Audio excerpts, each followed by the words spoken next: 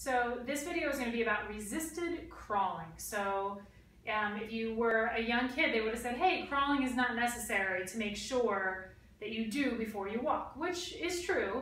But what we found is when you look at some of these higher level athletes, all of them were really good crawlers, and they crawled for a long period of time because they got to use their core efficiently. So what has to happen is that we need to use our abs with our hip flexors together to make sure that our lower core is functioning correctly. So resisted crawling is going to be a great exercise to facilitate that. So if you've ever had any back pain, a lot of the back pain is because the hip flexors are working more than the abs.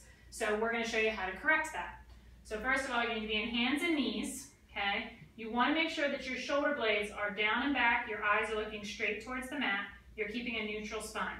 You've got a band around your ankle that's tied to the doorway, shutting the doorway, and then all you're going to do is you're going to exhale and pull it in towards your chest with your toe flexed up, and then you bring it back and you bring it forward.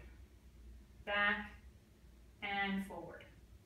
And the goal is to eventually be able to hover both knees off and then reciprocal crawl with a stable pelvis.